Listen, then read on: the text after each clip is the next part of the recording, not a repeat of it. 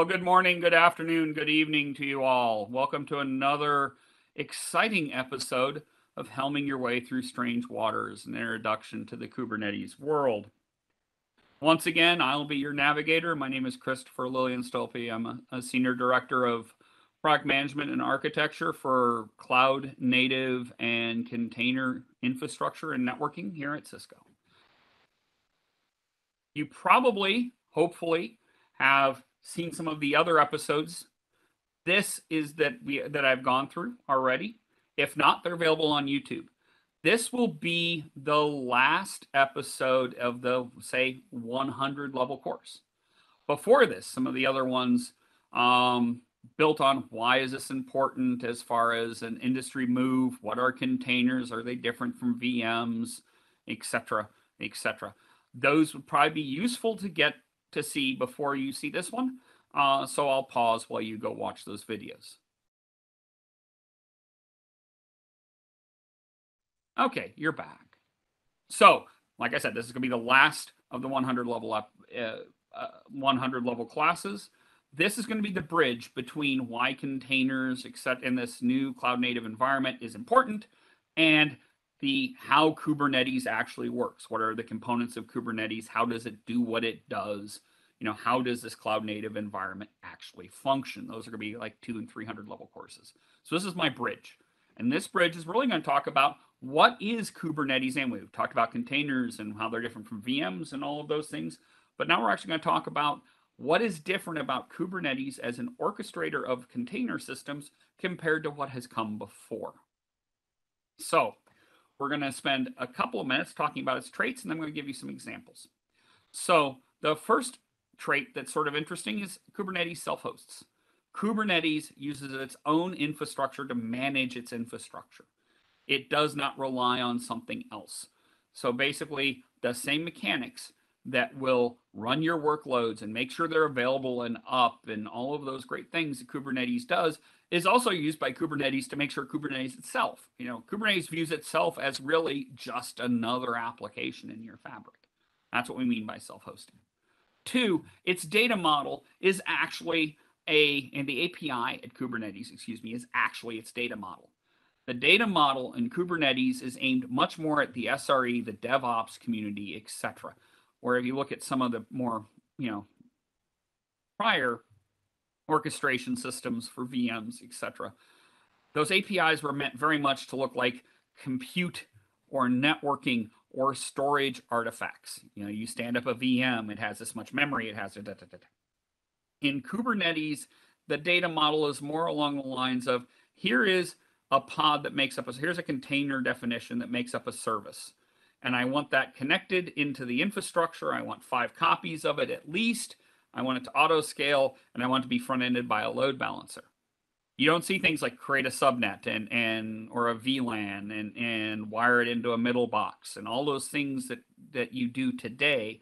This is very much an operational, I want to deploy this piece of code to do something useful. And I want to think about it in those terms, not in the terms of specific technologies, networking specifics or storage specifics. This thing needs to store objects. This thing needs to be exposed to the outside world in a scalable manner. That is the data model in Kubernetes. The data model, and we'll get to this, this is scattered throughout this, the data model represents the desired state of the infrastructure. You are saying what you want Kubernetes to actually provide and have running and make available to your users. That is what's in that database, is the desired state of the infrastructure. And the API is really just a representation of that data model. It's not technology based. It is based on what do you want your infrastructure to be doing? What services do you want it to be providing? How you want it to scale, etc. The command and control, similarly, is again a representation of what the world should look like. It's really just that database. Everything in Kubernetes is an independent actor, and we get to something called eventual consistency rather than lockstep consistency. Kubernetes basically says, I need to run these pods in order to offer this service. And it's going to go tell a number of nodes saying, can you run one of these pods? And the node is going to say, yes, I can, or no, I can't. And if it can, Kubernetes doesn't tell the node how to run that pod, or how to build that container, or how to connect it to the network. It's just basically going to say, this pod needs to be connected to this pod needs to be connected so it can be externally exposed. It needs to have this name in DNS, because that's what people are going to look for. Go. And the local node is then going to figure out, based on the capabilities of that local node, what the best way of doing that is. So there's no big central command and control putting down specific operational step-by-step instructions to the rest of the Kubernetes estate. Really what's happening is each node, each component in Kubernetes is doing its own thing to try and figure out, is it aligned with what the current desired state is? And if not, what does it need to do to help come closer to that? That's called eventual consistency. If we tried to have all of the infrastructure in Kubernetes be at lockstep configuration, and you needed to send specific commands to every single component, first of all, half the cluster would be taken up trying to do that, just the control plane. But secondly, it'd be very, very brittle, and it really wouldn't work, because when we're talking about hundreds of thousands of workloads that change by seconds or by minutes, and thousands of nodes, you will never have all of them agree. Or if you do, you're never going to do anything, because you're going to spend all your time trying to get everyone to lockstep. Because nodes are always going to be crashing. They're always going to be rebooting. Software is going to hit issues and have to get restarted or restarted somewhere else, or drives are going to die. So there is really no way to do this. So the only way to do this is to build your system with the assumption that you will not be consistent. That at some point in time, you will have consistency or convergence. But at any given point in time, different nodes might have slightly different views of the world, and it's fine. And that's what Kubernetes does. If we tried to do the lockstep, always consistent, then this would be a very brittle and very slow performing system. This is the cloud native design model, and we've talked about this a bit before. So this is what Kubernetes does. The database encodes the data model, which is also the API, and that represents the desired end state at that point in time of the fabric. And I've sort of hit on this already. Some cluster services are centralized, like the scheduler, like this database itself is actually sharded over multiple nodes, but it's not on all nodes. Almost everything else in Kubernetes, networking, storage, compute, load balancing, TLS termination, is deployed across all nodes in the infrastructure. So if any failure takes out a small piece of the infrastructure and a small bit of the capability and capacity, it doesn't take out the whole thing. So Kubernetes is a very resilient, horizontally scaled environment, which is different than what we've seen before, usually, unless you've worked in some of the hyperscalers. And the other interesting thing here, like I said before, the self-hosts, which means that the master nodes really are just there to make sure we have enough compute power to run the scheduler and that kind of stuff. If a master node dies, another node will end up taking over that function as well. You can run real workloads, user workloads, I should say, on the master nodes if you want to. And just we suggest you don't if you've got enough nodes, because we want to make sure that the Kubernetes control plane, that database, and the API listeners, etc., have the bandwidth to do what they need to do. But there is nothing special about those nodes, other than that's what starts the whole ball rolling. So that's a little bit on the traits of Kubernetes. Let's talk about that desired state. Again, we're not going to say create this VLAN, hook into this load balancer. Basically, what this, let's look at what might be in a Kubernetes desired end state database. Every node should run a CNI. Every node needs to be connected to the network. It needs to be able to connect its workloads that it hosts into the network. That's a container network interface. We'll talk about that later. All enabled loads labeled blue, I enabled them somehow when I built them or whatever, should donate all their NVMe drives to an object store because I need an object store for some of my applications. There should be a minimum of 5 Bob service pods running at any given point in time. And if one of them dies or the node hosting it dies, you should start another Bob somewhere else. There should be 2 Alice service pods, and those should be exposed using a load balancer to the outside world. Alice is what's going to talk to the outside world, so that needs to be connected to a load balancer or externally exposed anyway.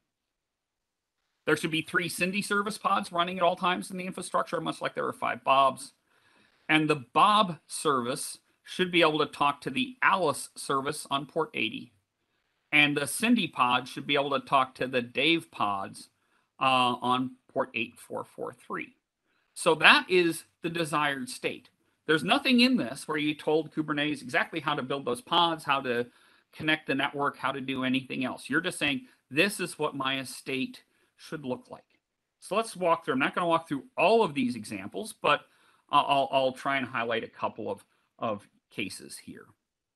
So now I'm going to go ahead and show you an eye chart that represents a Kubernetes cluster with the desired end state we just talked about installed. I'm not going to go over every single one of those cases because it's going to become somewhat repetitive, but I'm going to show you a few things and how Kubernetes goes ahead and actually effectuates or drives that eventual consistency to that desired end state. First thing we said is every Kubernetes node must run a CNI because we have to be able to network its pods into the infrastructure. So you'll notice every node should run a CNI. What Kubernetes has done is basically in each of these places, in each of these compute nodes, is running something called a CNI process. Then we'll talk about what a CNI is later, but it's basically the networking stack for Kubernetes.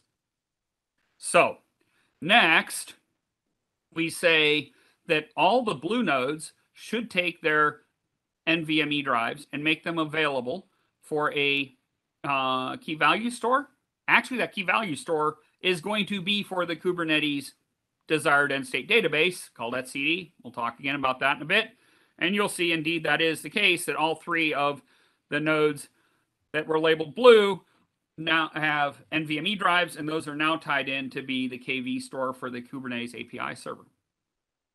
The next thing we said is there should be 5 Bob service pods that should be launched. So Kubernetes tells a number of nodes to go ahead and find the Bob service pod definition, compile its container, and launch it. And let's say 4 of these have done that.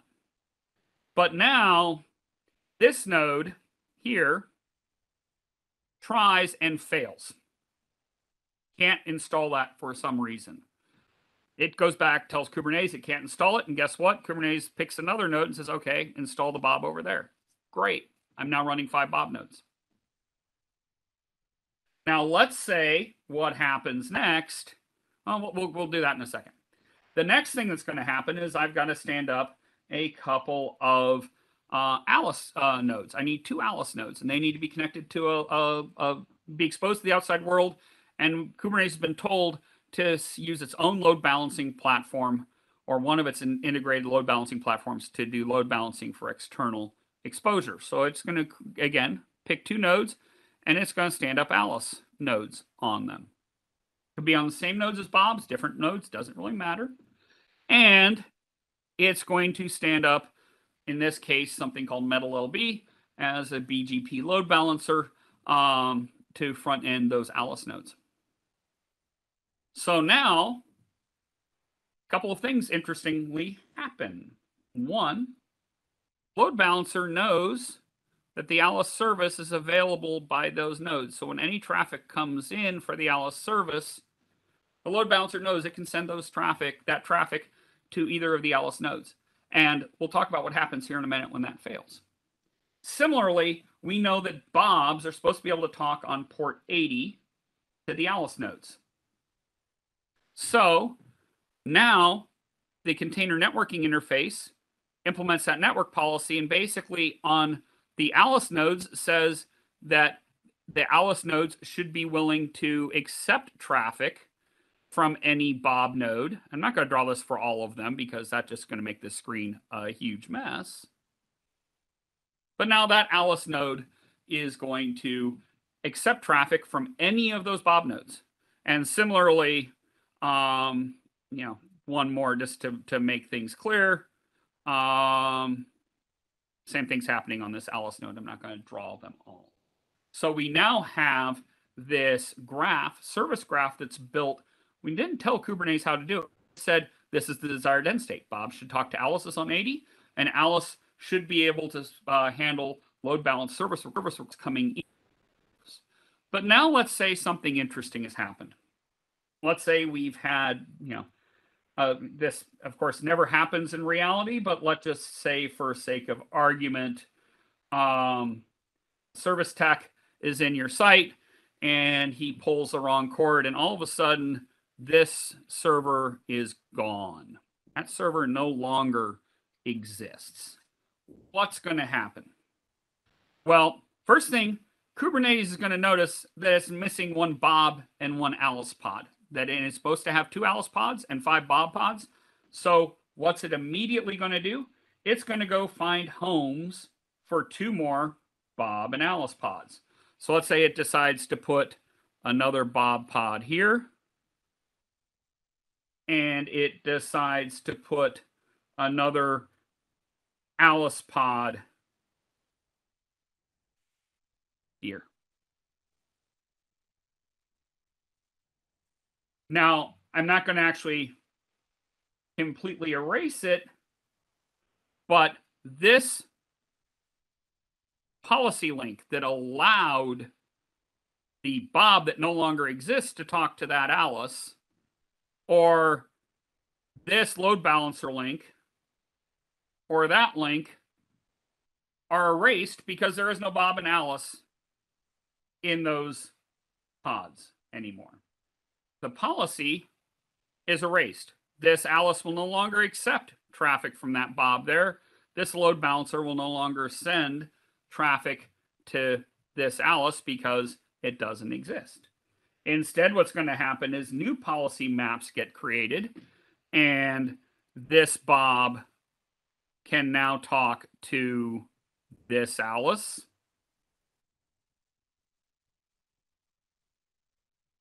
This Bob can talk to this Alice, and this Bob can talk to this Alice.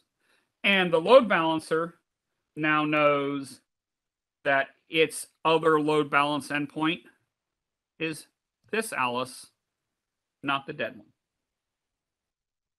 You didn't have to do anything.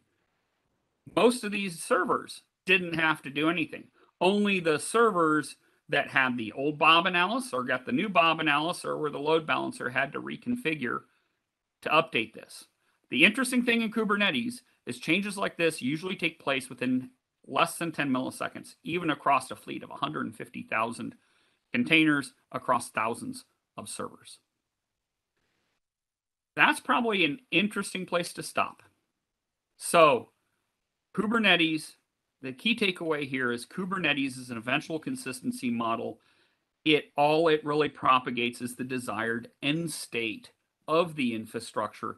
All of the nodes independently configure themselves to match that desired end state based on whatever capabilities that node may or may not have. Beyond this point, we're now going to start talking about the mechanics, how these pieces work together to give you this. You start understanding what is a CNI, what is a CSI, what's a kubelet do, all of those things. We hope to hear from you, see you in the next episodes. If you have any questions, please reach out to me. My information is provided in this video, or your Cisco account teams or whoever, and they can get back to me. And similarly, if there's anything specific that you want to hear about that I haven't talked about, please let me know, and I will include it in a future episode. One of the things I will probably do fairly soon is cover some security things. There's a lot of activity right now happening around security. It's a fairly advanced topic, but it's very time sensitive, or not necessarily time sensitive, but it's very germane to right now. Thank you for your attention. I hope you have an enjoyable rest of your day or your evening, and we'll be seeing you again soon. Thank you very much.